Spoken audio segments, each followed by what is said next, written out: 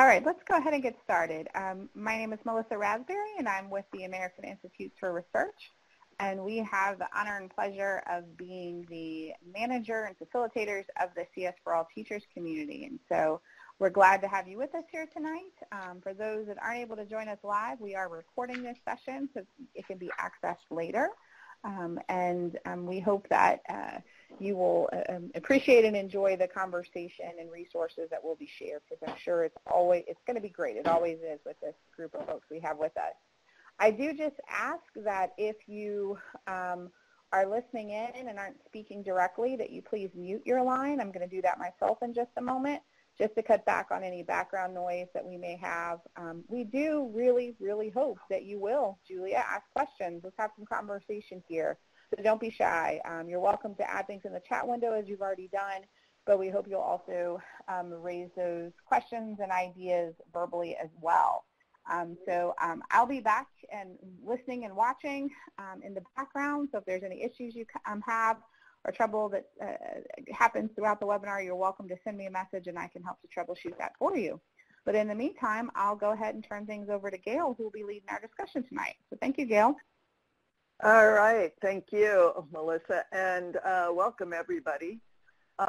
Greetings from Chicago. I thought that we needed to have representation of all the time zones that are not Alaska and Hawaii on the panel tonight, and so I came to Chicago just to make sure that happened. So I want to start by just going over the agenda very quickly. This is the welcome, and I'm going to have the panelists introduce themselves momentarily. Talk a bit about the structure of the webinar will be to have each of the panelists talk about a project or two that they've used in their class successfully for global impact and or interdisciplinary connections. These overviews will be very short, but then we'll move on and I will ask some questions about the use of those projects in the classrooms and potentially modifying those projects for use in other courses. And then, as always, we'll want additional ideas from folks in the audience. So without further ado, I'd like to introduce our panelists, and we can start with Nicole. Let's see. Am I unmuted, I hope? Now you are, yes. Perfect. All right. So my name is Nicole Wright Larson. I teach in Salt Lake City, Utah. I teach at West High School. We have a great range of students from 7th to 12th grade, and I teach all those ranges, but mostly I teach 9th through 12th, and I teach exploring computer science. So I've been able to teach this class with all of the students in the school, usually in the 10th and 11th grade. So I have a broad spectrum from my ESL students, my special ed students, my average regular ed kid, my IB students, and AP students, all in the same class. And so we have a lot of fun in exploring computer science, talking about how innovation affects them and how it affects those around them who they communicate with on social media. All right. Thanks, Nicole. And Art? Yeah, hi, my name is Art Lopez, and I teach at Sweetwater High School in National City, California, and I teach AP Computer Science Principles. I've taught this course now. This is the 5th year that I'm teaching the course. I was one of the pilot instructors for the College Board's AP Computer Science Principles, and I'm really excited about being able to talk about this topic. I think it's one of the most interesting ones for our kids to learn.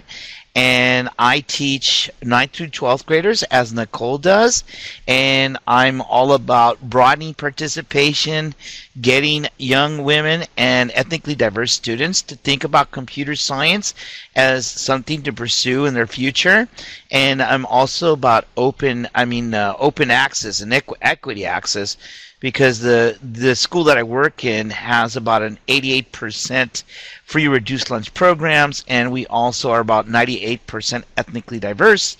And I'm just about letting kids get exposed to computer science, and maybe they'll want to be a computer scientist one day. Okay, thank you, Art. And Keisha. Good evening. My name is Keisha Tennessee, and I teach in Henrico County, Virginia at the Advanced Career Education Center at Hermitage. It is an admission-based program. I teach only 11th and 12th graders. I teach web design and programming, in which exploring computer science is embedded within the structure of the curriculum as it stands. And that concludes my introduction. All right, thank you. Okay, so now I'm going to ask each of the panelists to go over briefly their project, the course that it's used in, key features of the project or lesson, additional sources of information used for the project and lesson, and any resources that might be necessary. So we'll just keep going in the same order, I think. All right, so the project that I chose is from Unit 1 of Exploring Computer Science, and the activity goes along with lesson days 17 through 19, What is Intelligence?, where we talk to the students about computers being smart, not smart. We tell the difference between a computer or not. And after we do some of the basic activities where the students do kind of like the Turing test and a couple of things, I have them come up with smart technologies.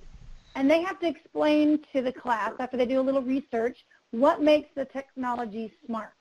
So they have to kind of go online, do some research, find an image that they can bring in, and then describe what makes that item smart and how they would explain it to someone who maybe was like frozen back in time and they come into time now, what makes this thing so awesome and cool. And they have about 2 to 3 minutes to do like a little flash chat with us about what they researched and what makes it smart. And so then they have to kind of do a little write-up as well. What are some of the advantages of that type of smart technology? What are some disadvantages? And then how can that change kind of their situation or life? How does it affect them and those around them or in another community?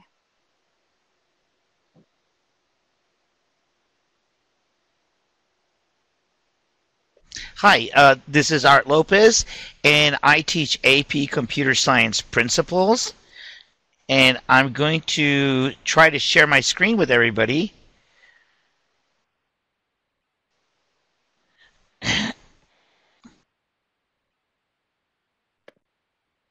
Art, go ahead and keep talking. I'm uploading your PowerPoint now.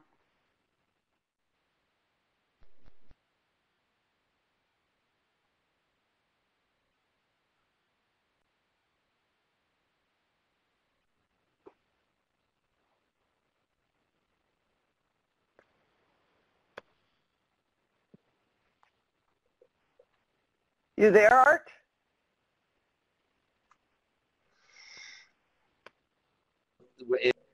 Hello, can you hear me? Hi. Now, yeah. Okay, I think you can see can you see the PowerPoint scaffolding PT Explorer? Yep. Okay, so this is, so what we have to do in AP Computer Science Principle is we have to go ahead and do a performance task called Explore, and we teach the big idea called global impact. And what in part of this is, and I'm hoping that I'll be able to use this, is that we have to require kids to choose a computing innovation that they're going to have to research. And so what we try to get the kids to do is to think of a computing creation that actually revolutionizes or just changes the way we do things. And so what we try to use as examples is think about innovations that's impacted the economy, society, and or a culture. So one of the things that I tell them that revolutionized computing is, like, for example, the iPod. And so we go through a series of different types of innovations that occur over the past 20 years. But what we try to tell them to do is try to select a recent innovation that they're familiar with. So recently, what we try to do within the scope of what we're trying to teach is we try to have the kids think of these following questions. What are the beneficial effects of the innovation? How did it help society, the economy, or culture? They just have to pick one of those three things. About the harmful effects, because we also want them to think about that computing inherently, it's not good or bad. It's just that sometimes the impacts, without the realization of the people that create these things, is that they can have beneficial or they can have harmful effects. And then we really want to talk about data processing, which is about how the innovation inputs, transforms, and output the information that it's receiving. And these are three key questions they have to answer in the scope of doing the performance task Explore. So one of the things that we've done is we do an example with Pokemon Go. We explain what the beneficial effects were, from our opinion, about what Pokemon Go was, also about the harmful effects. So one of the beneficial effects is, like, people claim that it created science of community with strangers. It was a fun pastime that got people to walk and exercise. But some of the harmful effects was that people were interrupting the processes of their life, and they were actually things like life-threatening accidents that were occurring, or they were putting themselves in dangerous situations when they're trying to catch and play Pokemon. So what was the data processing? We went ahead and discussed, well, what do you have to use? You have to use GPS, your video information, storage. How does it capture it, and using virtual reality? So it has this example that we came up with really helped us to explain to the kids all of these different effects, and also the data processing that was involved. What was really cool about it is that we actually show examples of how we would do this within Google, and we use Google Docs to do this.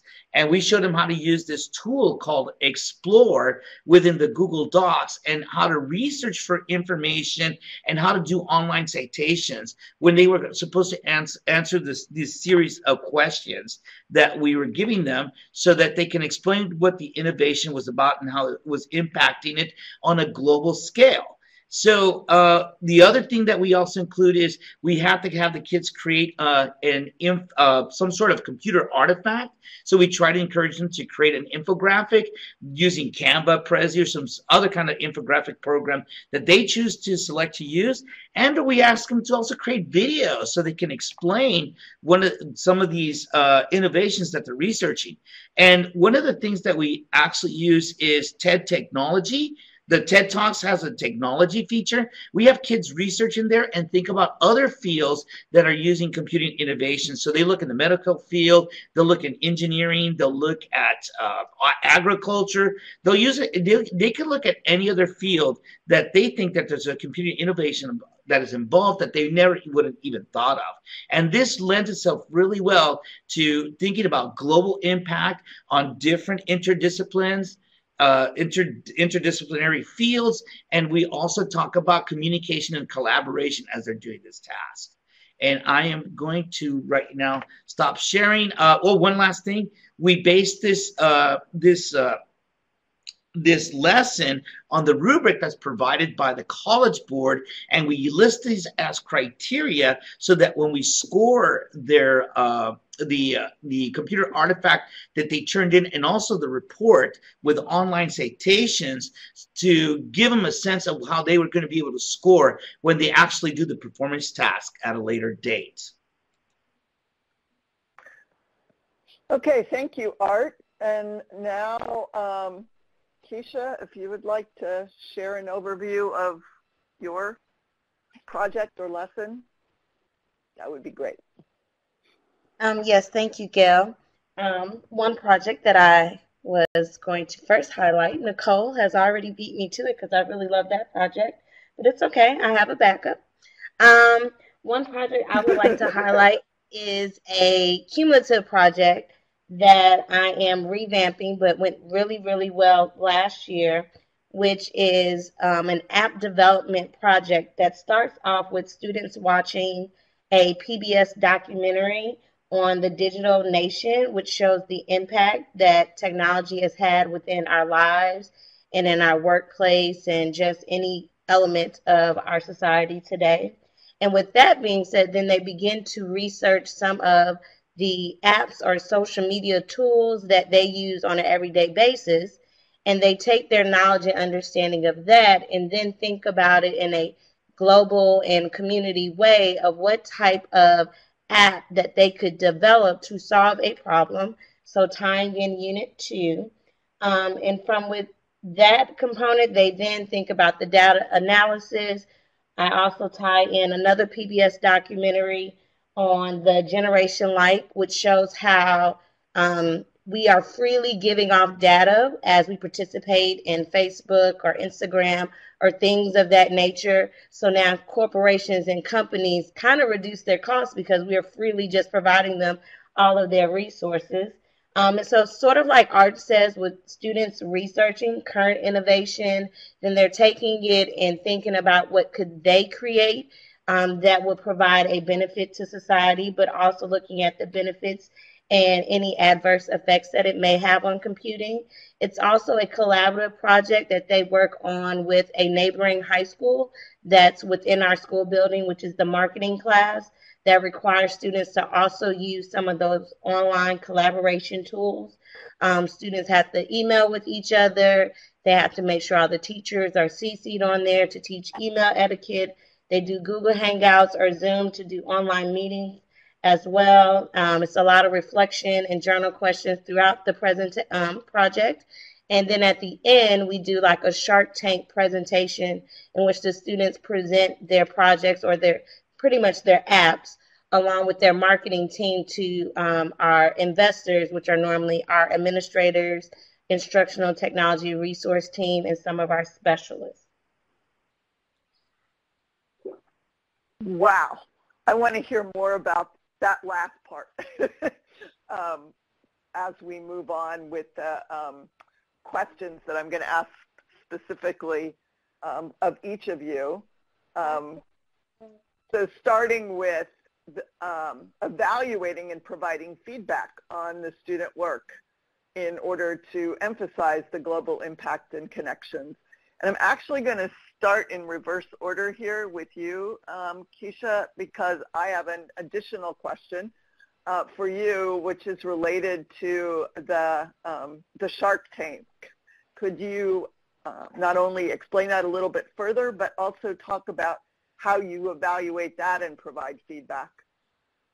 Because I think that's a really interesting idea. I want to Yes, sure. So the first year that the teacher and myself, who also that I'm collaborating with, we use just a application standard rubric far as the product itself and our presentation rubrics that we use in-house for our normal presentations. We are revamping some of that to make sure that students are scaffolded and giving additional time to practice and rehearse. So the layout of the Shark Tank, or how it will be embodied this year, is that the marketing team will actually go in and they will present their projects as though they are marketing firms.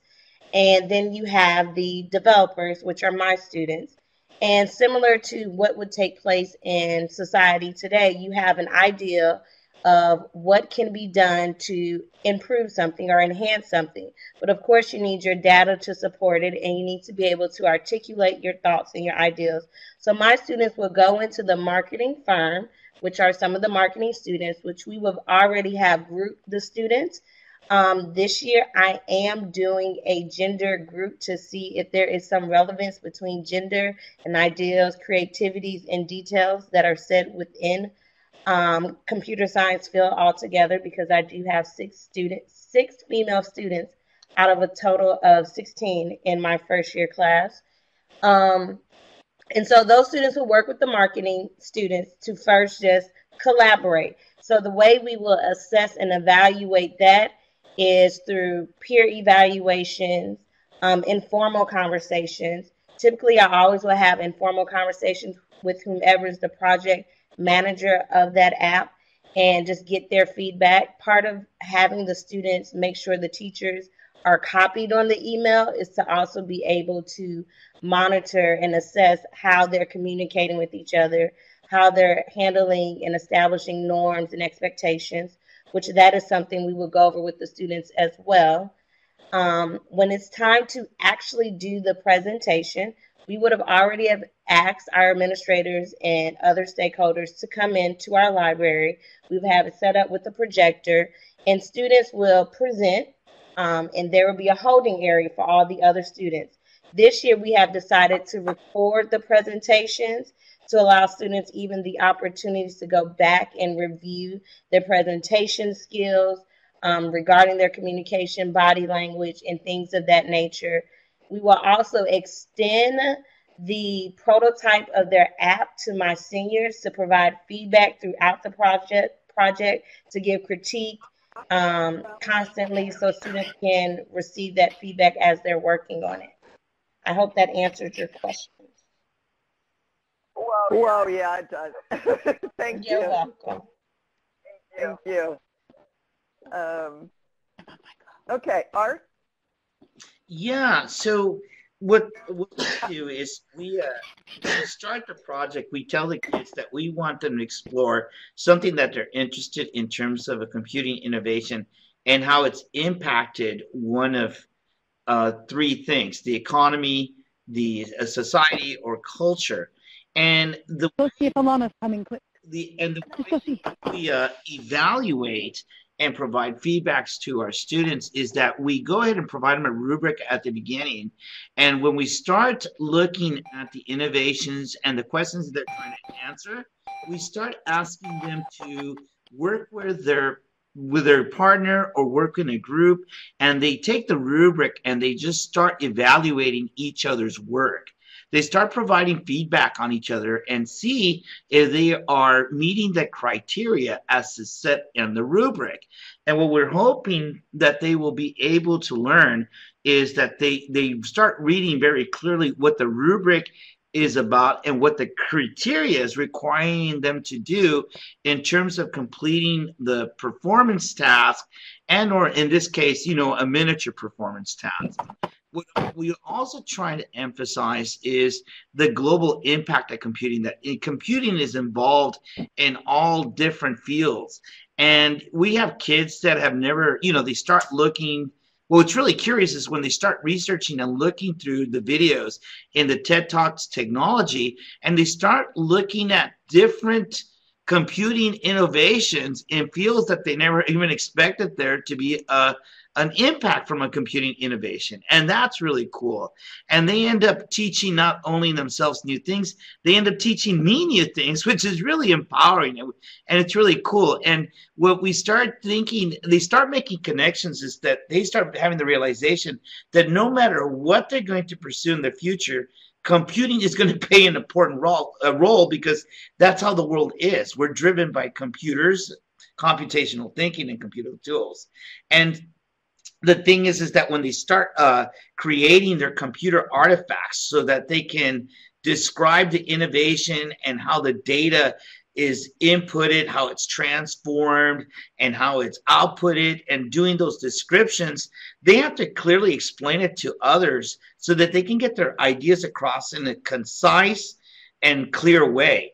And so what they end up doing is they practice a lot with each other, and they start creating these artifacts, and they start using the rubrics again. They start grading each other and seeing that they actually meeting the criteria set in the rubric. And they also look at the artifact that their peers are creating and see if it actually explains what the innovation is about and the impact it may be having on society, economy, or culture. And it's a really great and fun project that my kids get really involved in. They get to, at the end, they get to display and show to the rest of the class the infographics they created. They show them the videos that they created. And it turns out to be a really great way for them to prepare for the performance task, explore for the AP Computer Science Principles class. All right, thank you. Nicole? All right. One thing that I do with this activity, it is in Unit 1. So in Unit 1, it's probably around, I would say, October, November time when we do this activity. So students are still fairly new to working in groups. They're fairly new to presenting. A lot of students don't like standing up in front of others. So when we talk, or at least when I think about evaluating and giving feedback for this type of activity, because it's is just, like I mentioned, a kind of a flash chat, just 2 or 3 minutes where they show this smart thing that they come up with and how smart is it, how does it affect technology and the world around them. And after they share it, we do glows and grows. So what things people write down, like 1 or 2 things that they really liked about it. And I give sentence stems to my students because a lot of them struggle with giving feedback in a positive way. So we have some sentence stems on the board of ways they can say, I really like the way you did this, or this was something that I'd never thought about. And then we give them ways to help them grow. And one of those might be, have you ever thought about, or did you consider? Or another thing that they might say is, I'm really interested in learning more about something else. And so they give them glows and grows, and they write it on stickies. And then at the end of their presentation, I have one piece of kind of chart paper for each student, and the people, as they kind of leave for the day, they put up their stickies on the chart paper so that I can save that, and then I can give each student their chart paper the next day in class. So it's not a big, huge thing where everyone gets to see people's comments for this first unit. As we progressively go throughout the year, I give more space for there to be open feedback and communication on people's thought processes and stuff like that. But for this first unit, we really try to keep it a safe space for students to share their ideas and to want to get up and present. With the connections that we make in class, a lot of the students think that when they come in to Exploring Computer Science, they know everything about computers. And what they discover is that they know a lot about social media, or they know a lot about getting online, but maybe not how computers work, or what computers have as limitations, or why something is considered even a computer. So when they look at these smart technologies, it's a good way for them to just broaden their opinions and ideas. So I try to help them connect it with, hey, if you're really excited about PE, then find a smart technology that relates to PE. Is it really helpful? Is it not? What makes it smart? If you really love music, how can we find something that you really like about music and find a technology that people think that makes music creation more innovative or more efficient? So we really try to make connections with things they're interested in. So again, they have confidence to want to stand up and present in front of other people. Part of the impact of adding communication and collaboration with these kids in Unit 1 is it builds group work, so that when they lead into Unit 2 of Exploring Computer Science, it's problem solving. And they've looked at how do computers work, what makes them smart. Now, how can we use computers to solve problems? And so it's a fun introduction into more complex activities. But even just looking at how they give feedback with each other in that Unit 1, I really try to keep it a safe space. Thanks, Nicole. I have one question. Do you have that your stems for glows and grows available?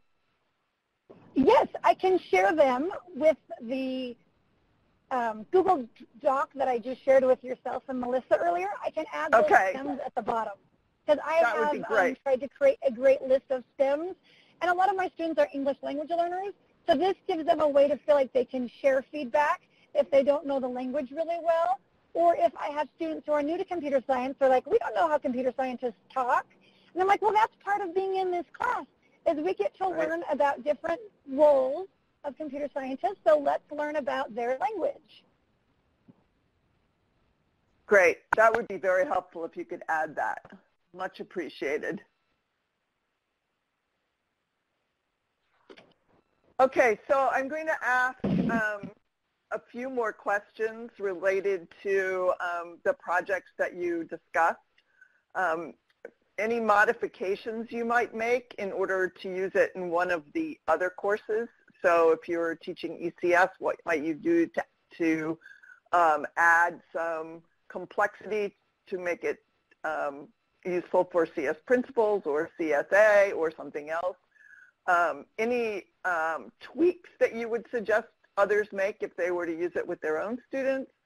And if you have other topics or resources you use for global impact and interdisciplinary connections. What are they? And so brief description of those.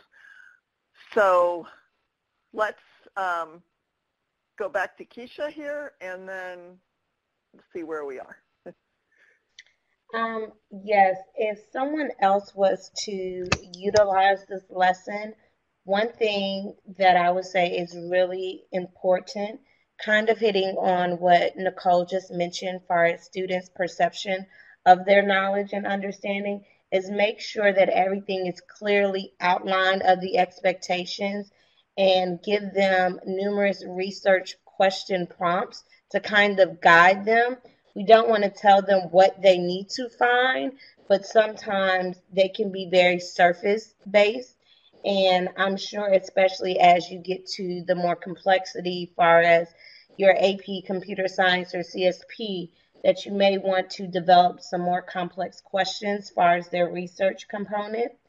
Another thing is to make sure that they are constantly reflecting on the inquiry that is taking place. So making sure that they have journals each day that's related to progress and allowing them time to, work on that time management skill.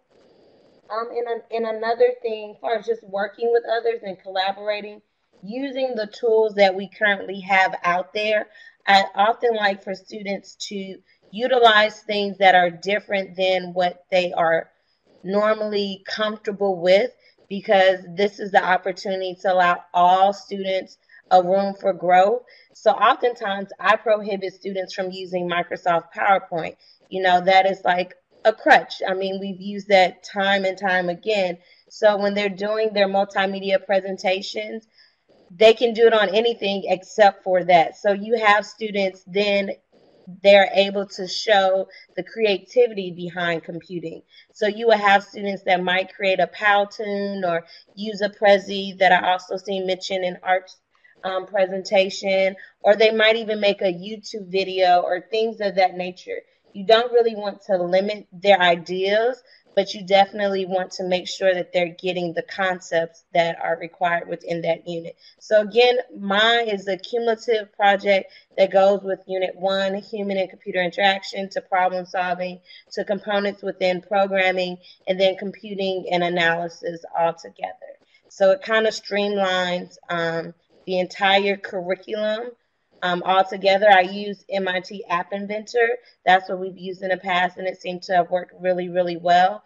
Depending on your school system and what devices you have, you may need to find something else, because App Inventor, from my knowledge, does not work successfully with any Apple devices. So it's only an Android abled software. And that is all that I have at the moment that's coming to mind as far as changes, modifications, or insights.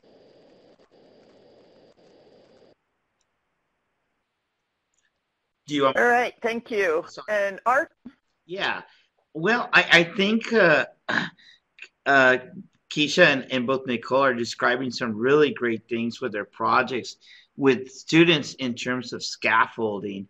I have the same issues in my classroom where I have a lot of kids that have never taken an AP course before. And some of the challenges I have, because I have a really large English language learner population, is the challenge of trying to really improve their ability to write, but in a technical manner.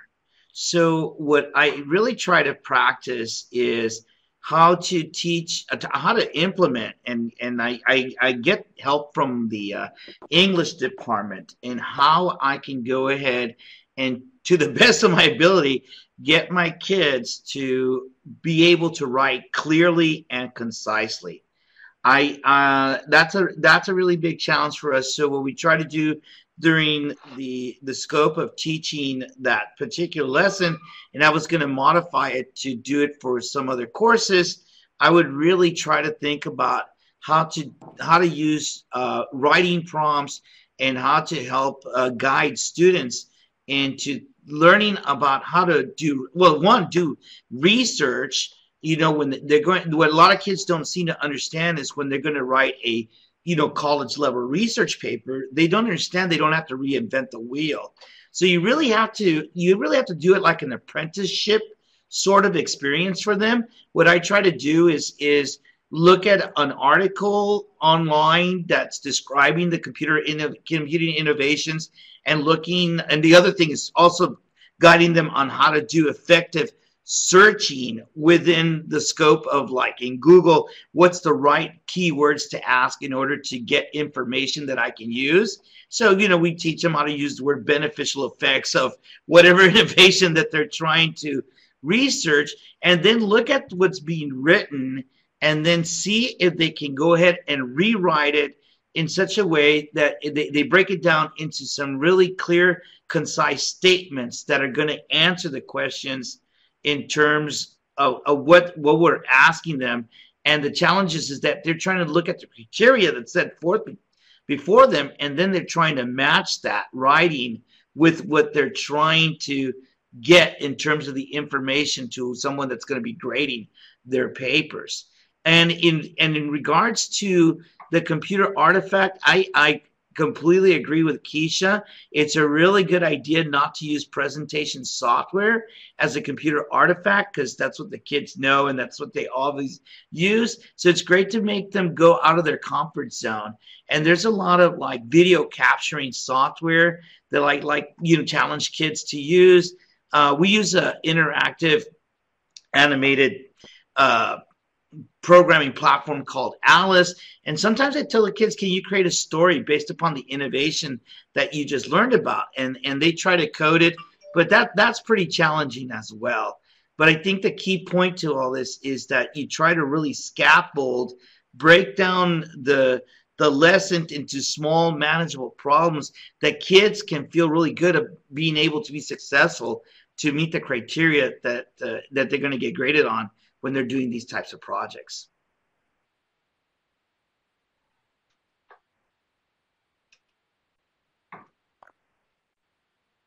Okay, Nicole, do you have anything you want to add? I just love hearing all these ideas. These are best practices that I think all students would appreciate if teachers would scaffold their lessons and give them opportunity to learn how to be successful. So I just love hearing the ideas. I think that any of the projects, well, Tanisha's project, or I can't, yeah. The different projects that were mentioned for the ECS, I think could work for the computer science principles tasks as well. I think that the students need to have opportunities to try writing in different ways throughout the semester before they ever get to the end writing piece at the end of the year. So if these could be mini writing activities, they would work really well. And Art, as Art said, connecting with other teachers. The language arts teacher is an awesome person to connect with to help match up, hey, what kind of writing style do you use? How can I help build on what you're doing in my class? Or do you want to come in and do like a mini demo with my students on writing? But helping students build that confidence is awesome. I really appreciate that. One thing that I have really thought about doing as well is helping students see that teachers do collaborate, and in any career that they're going to have, collaborating, seeing where their skill sets go across different curriculums. So if they're doing some kind of web design class somewhere else, or they're doing another class where they could take what they're doing with your project and apply it, or help another teacher use what they're doing in class, that makes them want to invest more time in it. So definitely helping that out. That's all I would add. Thank you. So that was a lot of information, and I know there are others here who are have been listening patiently for the last 45 minutes, and so I'd really like to hear from folks in the audience any questions or additional project ideas that you might have.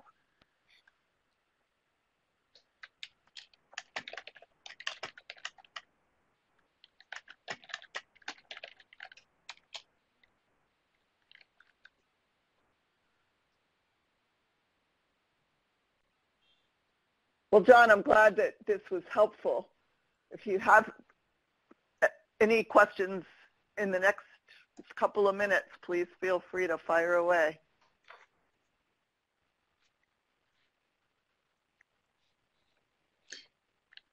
Hey, Gail, can I make a quick suggestion on a resource that's really cool for people to direct kids to Sure. exploring computing innovations? The National Science Foundation has I believe, a newsletter called CS Bits and Bytes, and it is awesome. It's created by the fellows that work with the NSF, and they provide some really great newsletters, monthly newsletters, where they connect computing innovations with different fields.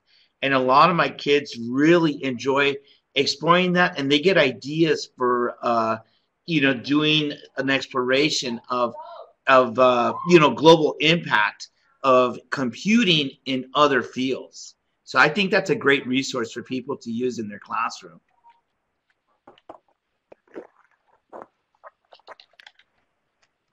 Can I just say thank you, Art, for that great suggestion, which reminds me of just the element of making sure that we really embed literacy and let students see how all of the core curriculums are integral parts of computer science.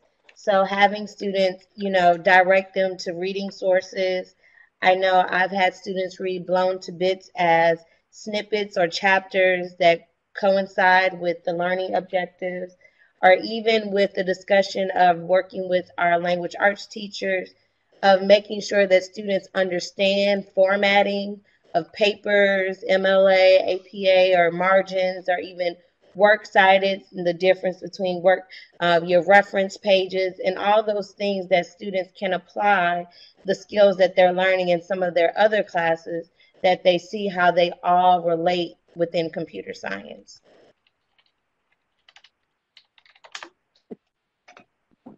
This is Nicole. Can I add something as well?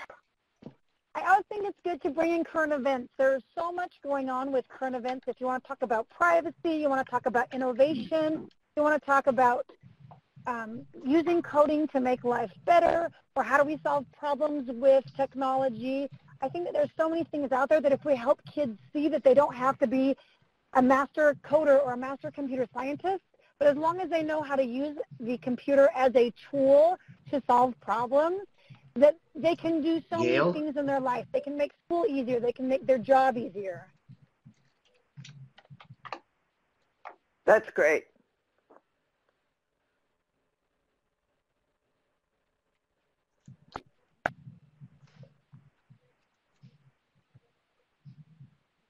Does anyone else have anything they want to add from the audience?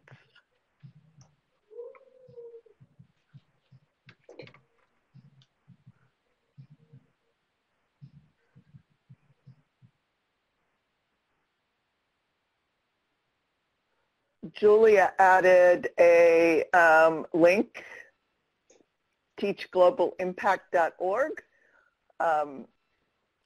and apparently it is CS principles centered, but I imagine that there are probably also ways that those things could be adapted for use in other courses. Yeah, indeed. I mean, it's so basically we actually take stuff from ACM, Computing News, and various other things, just provide a summary and some suggested discussion questions. And the CSP oriented part is just we also mention which of the framework points that it aligns with. But other than that, it can be used for anything. So.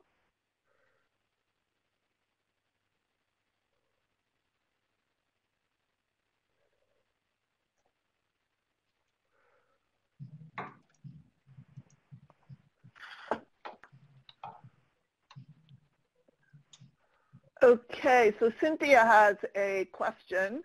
How do you introduce current affairs?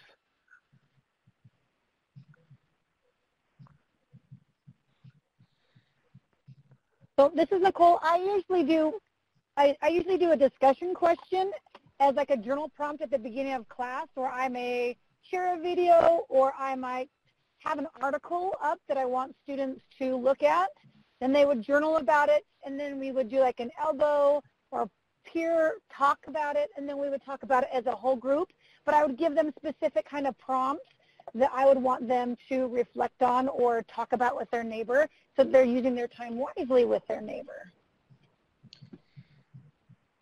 So I try to follow along the same thing that Nicole does. I try to scaffold this. So I try to demonstrate to students how would I look for, current, what's ever happening within the current field of computing science, or is there a story that's occurring? For example, in the past several months, we'd have a lot of stories on cybersecurity, and there was a lot of featured stories on NPR in terms of I think a DNS being attacked. And so I try to guide students into not only those kinds of stories, but stories which are impacting the world at large in terms of computing. And then as they started learning and seeing how I search for this, I do the same thing that Nicole does. I start having them search for stories, and then in the learning management system I use, we create a discussion forum, and I have kids come up with different topics, and they give a blurb about what they learned like the day before, and then they have kids go on and research it, and then they share their thoughts about what they think about the story. And I give them, like Nicole described, several prompts. Why is that a computing innovation? And that's something that's really important. A lot of my kids don't understand what makes a computing innovation a computing innovation. They sometimes think that a robot may be a computing innovation, but you want them to be able to describe, at least from the AP CSP point of view, the data that's being processed through the innovation, and they can describe how the data is being inputted, what's it capturing, what are the computer tools that is actually grabbing the data and transforming it to do something else, and what is the end result from coming through that. And we actually went through an exercise about learning about automatic license plate readers, the beneficial and harmful effects of that, and that turned out to be a really lively discussion. So I think what Nicole's doing and Keisha's doing, it really helps in the same way that I'm doing, trying to always scaffold and guide kids into understanding how to research and introduce how computing affects kids in their lives at this time and age. And I would like to add on to what Art and Nicole have mentioned. Another thing I think it starts with is just modeling enthusiasm and excitement about current events. So typically at the beginning of the year, I will just share stories as they come forth, whether I read them or seen them on the news, to just draw forth conversation, which later on builds a climate that students want to share things that they have learned in regards to current events and innovations within technology. I do have slightly a larger time span with my students, just based upon my school day, because I see my students 2.5 hours each day. So some discussions can go a little lengthy, which don't necessarily detriment the instructional time. But I do think just modeling that climate, that knowing what's going on around us is just as important, that students will then begin to implement and embody that within your classroom.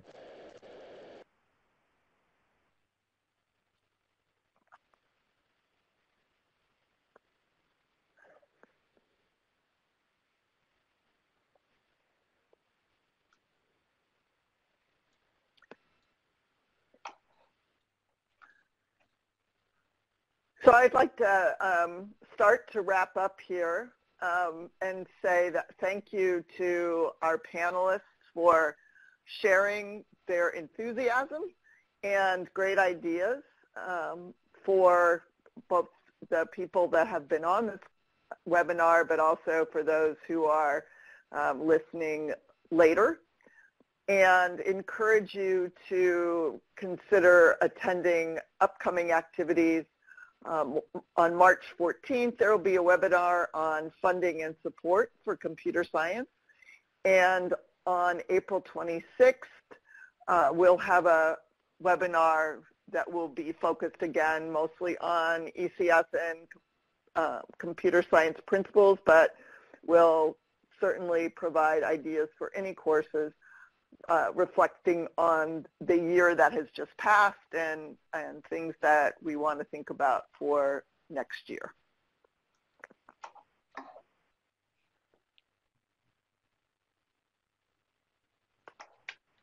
Thank you so much, Gail and Art and Keisha and Nicole. This has been quite informative. We appreciate you all coming and sharing your knowledge with others tonight, and thanks so much to all of our participants for joining us. We're glad to have you. We do hope you will join our community at csforallteachers.org if you're not already a member, and be sure to also follow us on Twitter with the handle on the screen there. So thank you all so much, and we look forward to seeing you again soon online sometime. Thanks all. Good night.